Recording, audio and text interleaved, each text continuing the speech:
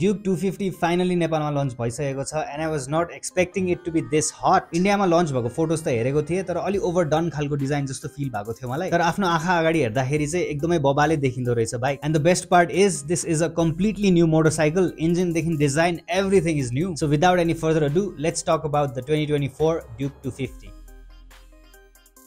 फोटोजमा हेर्दाखेरि खोइ किन हो अलि ह्युज देखिन्छ यो बाइक, तर रियालिटीमा त्यस्तो ह्युज छैन। ट्याङ्कको डिजाइन बल्की भए पनि एज अ होल मोटरसाइकललाई हेर्दाखेरि चाहिँ पर्फेक्ट फिट देखिन्छ र एकदम सुपर ड्युक खालको फिल आउँछ। दुईटा कलर अप्सन्सहरु अवेलेबल छ यो बाइकको, सेरामिक व्हाइट र इलेक्ट्रिक ऑरेन्ज। मलाई चाहिँ व्हाइट एन्ड ऑरेन्जको कलर कम्बो एकदमै दामी लाग्यो, स्पेशली ऑरेन्ज व्हील्स भएको कारणले एकदमै पप भएको छ त्यो कलर। फ्रन्टबाट हेर्दाखेरि एकदमै शार्प डिजाइन छ यो बाइकको र अब 2024 मा लन्च हुने अरु नेकेड स्पोर्ट्स बाइक्सहरुबाट पनि यस्तै खालको डिजाइन थीम एक्सपेक्ट गर्न सक्छौं हामी। फ्रन्ट सेक्सनमा धेरै प्लास्टिक पार्ट्सहरु भएको भएर चाहिँ फिट एन्ड फिनिश अलिकति रफ हुन्छ सोचेको थिए, तर इट्स एक्चुअली प्रिटी गुड। त्यस्तो पार्ट्सहरुबाट आवाज आउने और अलि चीप फिल हुने त्यस्तो खालको चाहिँ छैन। बाइकको सबै पार्ट्सहरु चाहिँ मज्जाले फिट गरेको छ। लेग गार्ड पनि एकदम क्लीन सानो खालको छ र ओभरअल बाइकको डिजाइनलाई डिस्टर्ब गरेको छैन, तर अगाडिको साइड लाइट्स चाहिँ अलिकति वियर्ड लाग्यो मलाई। आफ्टर मार्केट साइड लाइट्सहरु राखेको जस्तो देखिन्छ, फ्याक्ट्री फिनिश जस्तो चाहिँ देखिँदैन। त्यसै गरी हेडलाइट र नम्बर प्लेटको बीचमा जुन स्पेस छ अलिकति अनफिनिश जस्तो देखिन्छ, तर हेर्दै गएपछि बानी बस्दै जान्छ। त्यस्तै गरी रेयर सेक्सन हेर्दाखेरि चाहिँ फर्स्टमै नोटिस हुने कुरा यो बाइकको ब्रान्ड न्यू एल्युमिनियम सब फ्रेम हो र पिलियन सीट मुनिको डिजाइन चाहिँ एकदमै राम्रो लाग्यो मलाई। एकदम त्यो साइफाई फ्युचरिस्टिक मुभीहरुको बाइक जस्तो देखिन्छ र अहिलेको एल्युमिनियम कास्ट स्विङ आर्मले बाइकको फ्युचरिस्टिक लुकलाई अझै एनहान्स गरेको छ। यो बाइकको रेयर सस्पेन्सन पनि एकदमै अट्र्याक्टिभ देखिन्छ।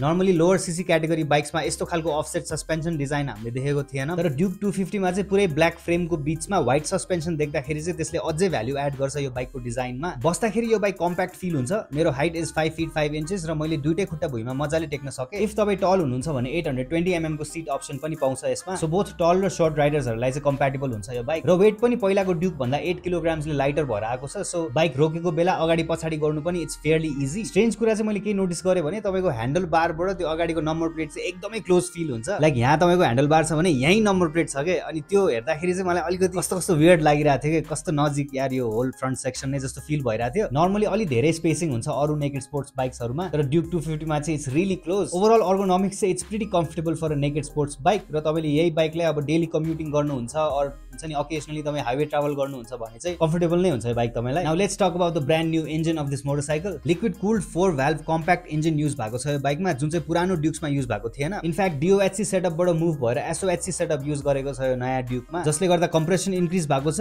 र हर्स पावर र टोर्क पनि अलिकति इन्क्रिज भएर आएको छ। And this all new SOHC setup is producing Max power of 31 PS at 9250 RPM र Max torque of 25 Newton meters at 7250 RPM, which is insanely fast for a country like Nepal। 150 km/h plus को speed पाउन सक्नुहुन्छ तपाईले यो बाइकबाट, तर त्यति fast पनि नजानु तपाई यो बाइक किन्दै हुनुहुन्छ भने। अराउन्ड 33 km/l को माइलेज तपाईले एक्सपेक्ट गर्न सक्नुहुन्छ यो बाइकबाट, तर माइलेज चाहिँ अब राइडिङ स्टाइल अनुसार तलमाथि हुन सक्छ। त्यस्तै गरी यो बाइकमा तपाईले पाउनुहुन्छ स्लिप एन्ड असिस्ट क्लच, साथसाथै क्विक शिफ्टर प्लस। सो अब गियर शिफ्टिङहरु गर्नलाई तपाईले क्लच पनि युज गर्नु परेन, एक्सेलरेटर पनि छोड्नु परेन। इजिली गियर्स अप शिफ्ट र डाउन शिफ्ट गर्न सक्नुहुन्छ तपाई यो बाइकमा, जुन चाहिँ ट्र्याक रेसिङको लागि एकदमै राम्रो फिचर हो। र सैडली नेपालमा ट्र्याक्सहरु नै छैन। Even ride by wire technology पनि एड भएको छ यो बाइकमा। सो तपाईको थ्रटल चाहिँ अब इलेक्ट्रोनिकली कन्ट्रोल हुन्छ, जबकि पुरानो बाइक्सहरुमा चाहिँ अब त्यो केबलबाट कन्ट्रोल हुन्थ्यो। इन्स्ट्रुमेन्ट क्लस्टरमा पनि मेजर चेन्जेस आएको छ। 5 inch को LCD डिस्प्ले पाउनुहुन्छ यो बाइकमा, जुन हेर्दाखेरि ड्युक 390 को जस्तो देखिन्छ, बट 250 ड्युकमा चाहिँ ब्ल्याक एन्ड व्हाइट डिस्प्ले छ, not colour display like the 390। यो नयाँ इन्जिन र नयाँ फिचर्सको फिल चाहिँ कस्तो हुन्छ त्यो चाहिँ म टेस्ट राइड गरेपछि तपाईहरुलाई आफ्नो एक्सपिरियन्स शेयर गर्छु।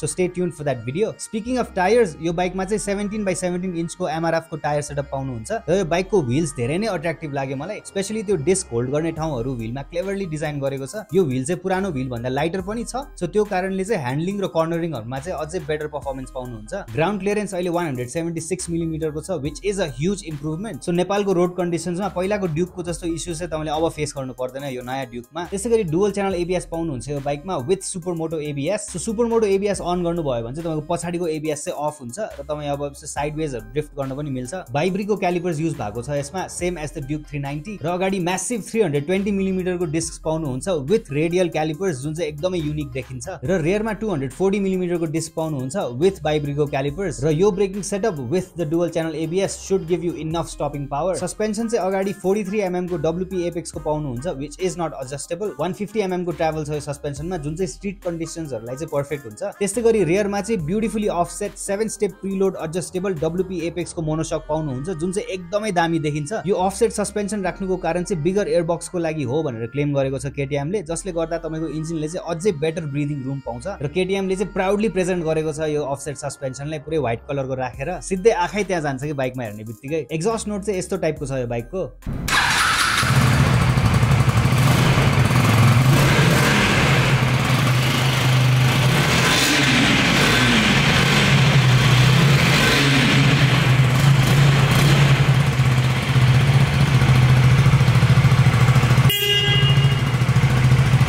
अलि धेरै बेस छ जस्तो फिल भयो मलाई यो एक्जस्ट नोटको चाहिँ। पहिला चाहिँ साइड माउन्टेड एक्जस्ट पाउनुहुन्थ्यो भने अहिले चाहिँ अन्डरबेली एक्जस्ट पाउनुहुन्छ यो बाइकमा।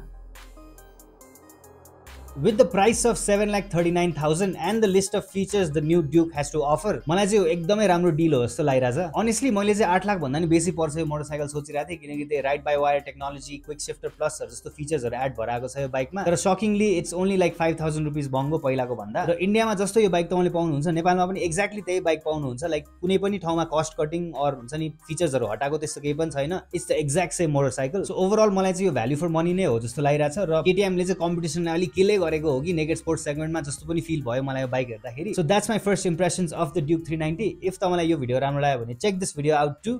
This is RG Shrestha. Thank you for watching.